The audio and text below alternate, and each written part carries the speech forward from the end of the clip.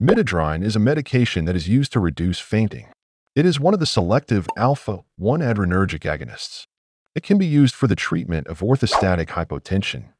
Orthostatic hypotension is one reason for a drop in your blood pressure, particularly when you stand up from a sitting position or lying position. It is also called postural hypotension, as the drop in the blood pressure can be observed when you change your posture. People may have lightheadedness, dizziness, blurred vision, and weakness. It can also result in fainting due to a drop in blood pressure. Midodrine is useful and relieves the symptoms of orthostatic hypotension. It increases your blood pressure, therefore, it restores the hypotensive response. Midodrine is also used in other conditions like vasovagal syncope. It is a neurally mediated reflex disorder. It involves the abnormal autonomic response to a few triggers. It is also called neurocardiogenic syncope. It is one common type of fainting that is caused by overreaction towards the triggers that produce a sudden drop in your heart rate and blood pressure. In this condition, the blood flow to your brain is reduced, which results in the loss of consciousness. Even though it is harmless and does not need any special treatment, a sudden fall can produce significant injuries. It results in the venous pooling in the lower extremities, reducing the venous return and cardiac preload. When this cardiac preload is reduced, mechanoreceptors in the left ventricle sense the situation. This stimulates the vigorous ventricular contractions. However, this can trigger a paradoxical reflex mechanism. It increases the vagal tone, resulting in a bradycardia to reduce the heart rate. It also reduces the sympathetic tone, leading to vasodilation. So this results in a hypotension and bradycardia. Even it brings the cerebral hypoperfusion, leading to syncope. Emotionally stressful conditions like fear, phobia, and pain can also produce syncope. This may also be triggered by a few other situations, like prolonged standing, especially in hot environments. This results in severe dehydration, which may also trigger syncope. Few people may observe vasovagal syncope after strenuous exercise. This is because of loss of body fluids during the exercise, resulting in dehydration.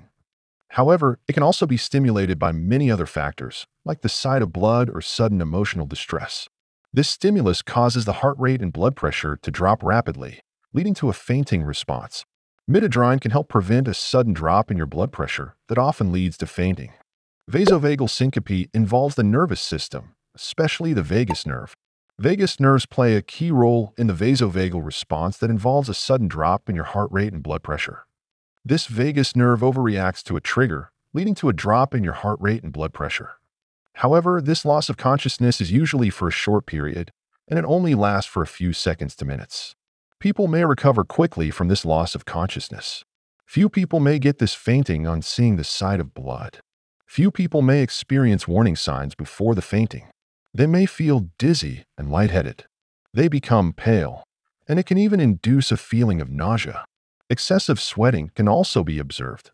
Midodrine is approved to manage this vasovagal syncope by increasing supine blood pressure. How does it work? Midodrine is one of the medications that is used to treat vasovagal syncope. It is one of the alpha-1 selective adrenergic agonists. It increases the peripheral vascular resistance. It activates the alpha-1 adrenergic receptors that are located on the blood vessels. When these receptors are activated, it increases the vasoconstriction. This increases peripheral vascular resistance. Therefore, you can observe increased arterial and venous tone. This results in an increase in the blood pressure. Normally, this raise in the blood pressure is required when you're going to change your posture. Therefore, Midodrine can help when you rise from a sitting, standing, or supine position. Your systolic and diastolic blood pressures are increased to counteract orthostatic hypotension. Dosage and administration. Midodrine has high bioavailability. Around 93% of the medication is absorbed into your body, and it has the onset of action within 45 to 90 minutes. However, it has a short duration of action. It can work up to 2 to 3 hours. Midodrine is extensively metabolized in the liver. It is a prodrug that is going to be converted into this midodrine, which is an active metabolite that is responsible for its vasoconstrictor reactions. This active metabolite is 15 times more potent than the midodrine. Therefore, it is primarily responsible for the treatment of vasovagal syncope.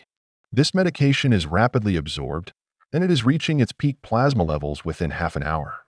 But it has a short half-life of around 25 minutes, as this medication is going to be converted into its active metabolite.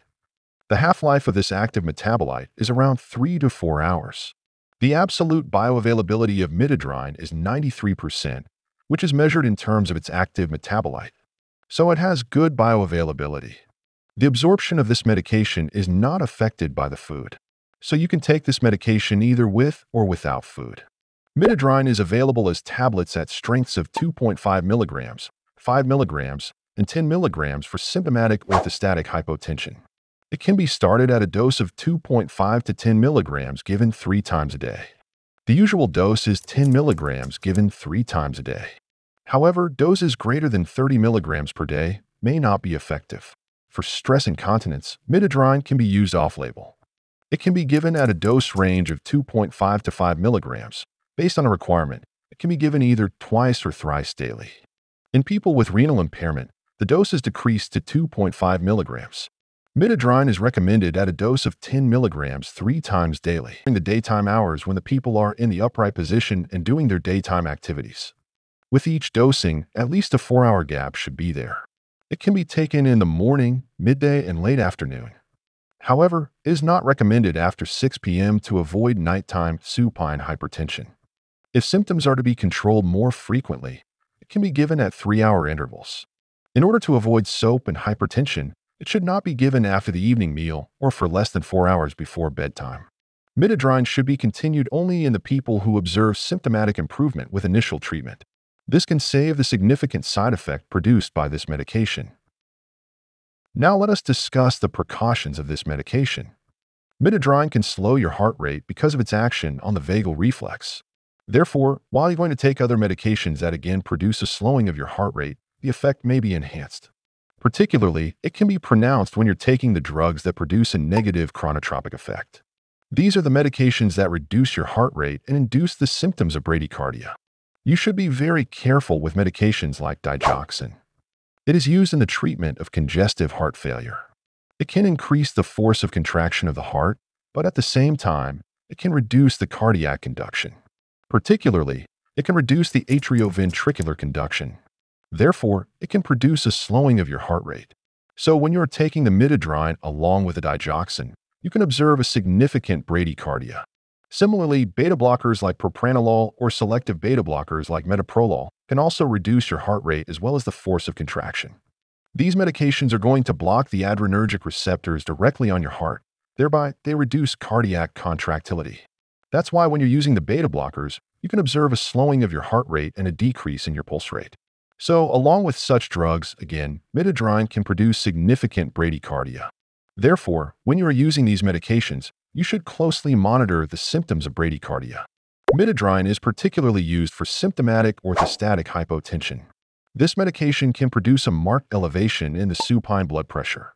The blood pressure may be increased to 200 millimeters of systolic blood pressure.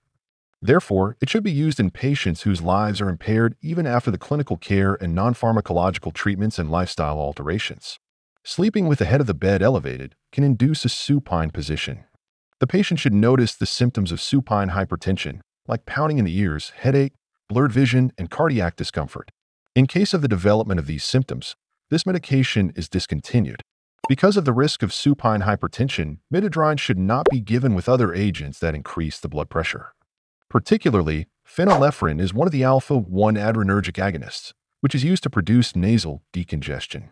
So this medication can be used in a few of the cough syrups as a nasal decongestant.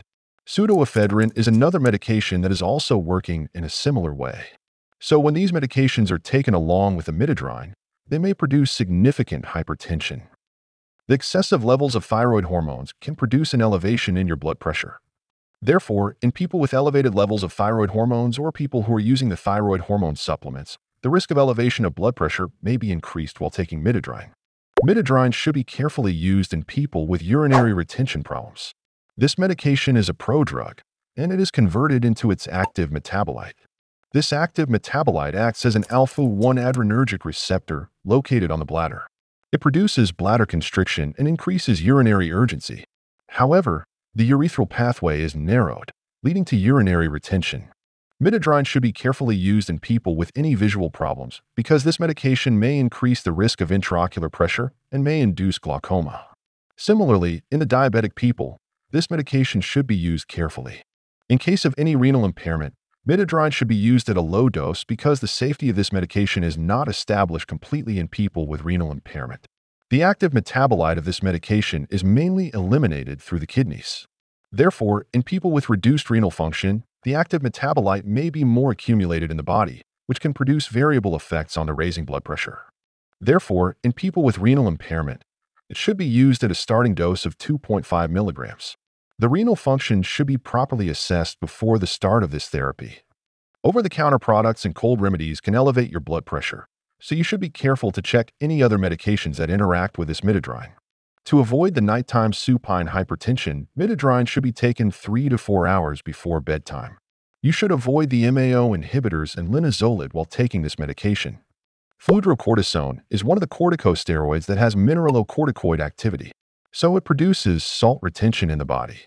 So this may increase the supine hypertension.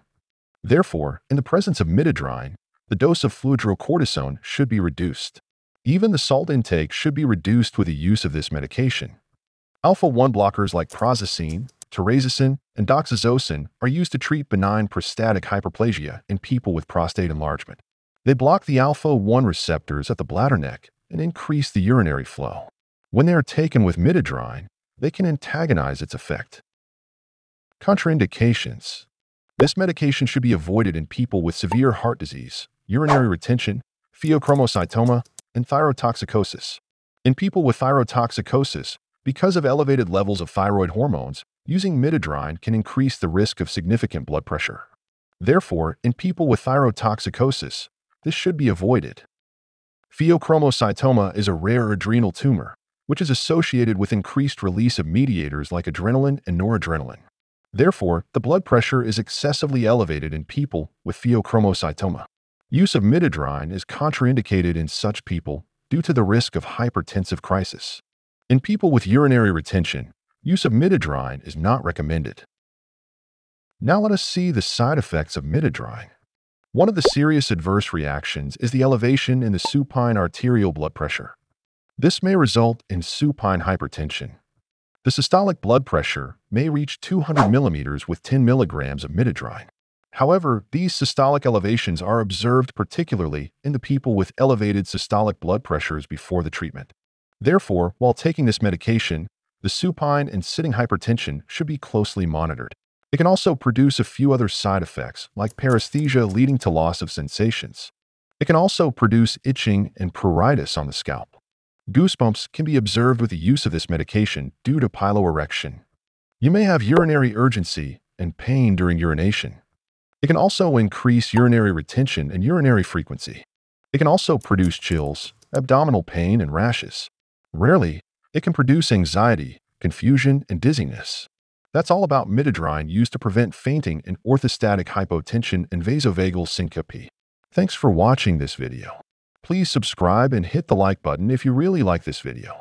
Share this video with your friends to support our work. Stay tuned. See you in the next video.